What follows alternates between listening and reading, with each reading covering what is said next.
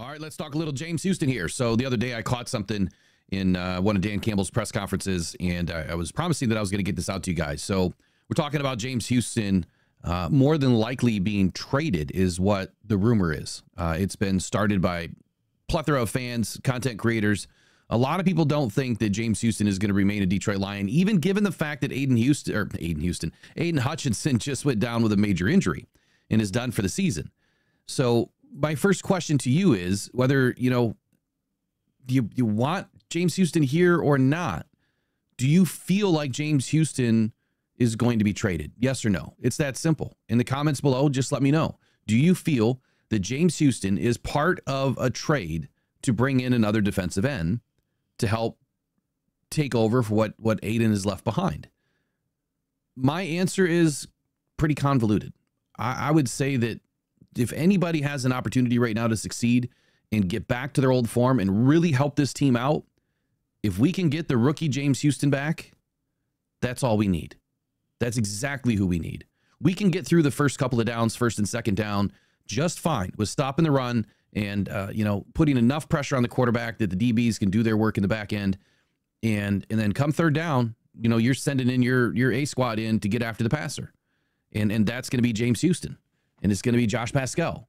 And it's going to be Levi Onwuzurike and Lee McNeil. You're going to get a little bit lighter, a little bit quicker, right? Might have an extra DB in there to fire off the edge or even up the middle. So I don't necessarily think that it would make great sense. I think that the Detroit Lions are going to want to give the guys in the room a shot right now. And we kind of had that conversation this morning that it almost makes sense that the guys in the room are going to get their best shot. The Lions have a couple of weeks left before the trade deadline comes and goes. And between now and then, don't you think that it makes sense that they're going to give James Houston as much of an opportunity that knows this defense, that's been in this defense for 3 seasons, to go in there and try to win and try to do something to at least show that, hey, I can still do it? And honestly, wouldn't that help the Lions if they were going to trade him to go put him in some games? And if he has some good success, well, now his trade value just went up a little bit. So I think it makes perfect sense that James Houston's going to get a bunch of snaps. And I don't think it's just going to be third down. I think he'll probably get in there on some second downs, especially the second and longs. But here's what I wanted to talk about. So you guys know I love psychology. And I know I keep referring to it because I'm a weirdo like that sometimes. I really hone into what these guys say. And it helps me to get some things more right than wrong. I'm not saying that this is one of those I think I got it right kind of situations. I just picked up on something that Dan said, and it kind of threw me for a loop a little bit. I'm like, why did you say it that way? You said every other name this way. Why did you say James Houston's name that way? And so I'm going to bring it in, and we're going to talk about it for a brief moment here. So Dan Campbell's press conference on Monday. Now, he was getting through, a few questions. This is about 4 minutes and 20 seconds into the press conference, and I just want you to pay attention to what Dan Campbell's talking about here. Make it back, it'd be him. Now, what gives me hope moving forward is Aaron Glenn.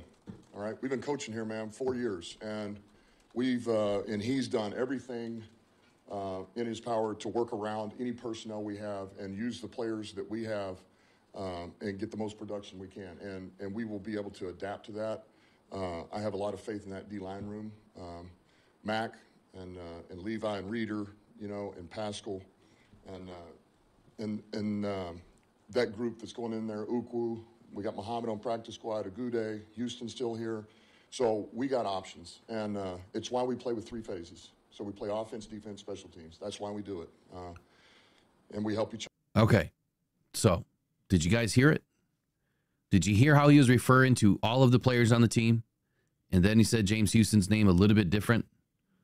Let's go back and listen to it again. Houston still here. So we got and Levi and Reeder, and Pascal, and that group that's going in there, Ukwu. We got Muhammad on practice squad, Agude, Houston still here. So we got options. And so by the fact that he said Houston is still here, what does that mean? It sounds more past tense, like he was expecting that Houston wasn't going to be here at this point. Houston is still here. Almost like, okay, either he was going to be gone, they were working on something, or now they're really working on something and he's about to be gone, but right now he's still here. That's just weird to me to say it that way. Because otherwise it's, we've got Agude and we've got, Muhammad on practice squad, and Houston is still, a great pass rusher off the end. I mean, that's how I would have said it. Maybe I would have said he's still here, or he is still here. So that's what I wanted to bring in and kind of point it out to everybody, that this tells me potentially that there is some sort of a trade that, that the Lions are going to be working on right now with James Houston. And I haven't heard any other rumors as far as if there's any factual, basis to this coming out of Allen Park. I haven't heard anything from any insiders that are in the room more often than not. They would have, a good idea here. Well, let's think about it. I mean, are you thinking about getting Trey Hendrickson? Okay. Well, the Bengals are going to need somebody. Maybe the Bengals think that they can have a better opportunity with James Houston, and they're willing to take, a flyer on him. So it's been said that, if the Bengals want a 2025 second round pick and some sort of a 26th, either conditional or a player, maybe instead of a pick, you throw in a player. Lions take care of the salary. We just give you James Houston. That way you don't have to worry about roster gymnastics. If you're really out on James Houston, it's a pick and a player. Here you go. James Houston makes the most sense because you're not going to give up, any of these other young guys. And I guess the same thing could be said, for Josh Hines Allen, or for, gosh, who else? Myles Garrett or Max Crosby. They're still going to want a player. They still have to go out and find a player. I mean, what's better than, to sweeten the pot a little bit with James Houston? Maybe that can help you go from a second round pick to a third round pick, or, a 4th and 25 and a 2nd and 26, or a 4th and 25 and a 3rd and 26 in James Houston, as opposed to giving up a second round pick. I really don't want to see the Lions come off of a second round pick, but we don't have a 3rd in 2025, or at least we don't just yet. That doesn't mean that Brad Holmes can't do a multi-trade here where he's dealing James Houston off to one team and getting a plethora of picks back, and then packaging those picks up and trying to trade with another team just to try to get a second round pick. I don't know. I just found it kind of interesting, and that's what I wanted to share. So I would love to know what your thoughts are on this.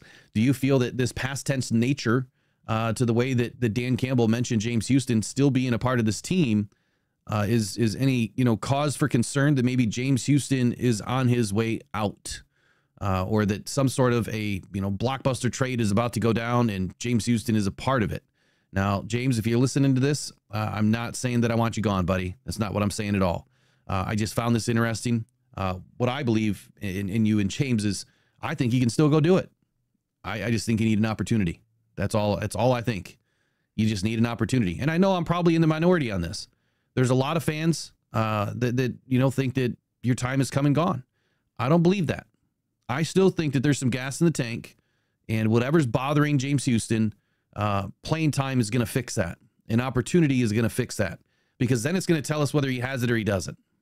So is what it is, James. I hope you get in the game this weekend, man, and I hope you wreak absolute havoc on Sam Darnold and help our team win this Sunday. But you guys let me know in the comments below.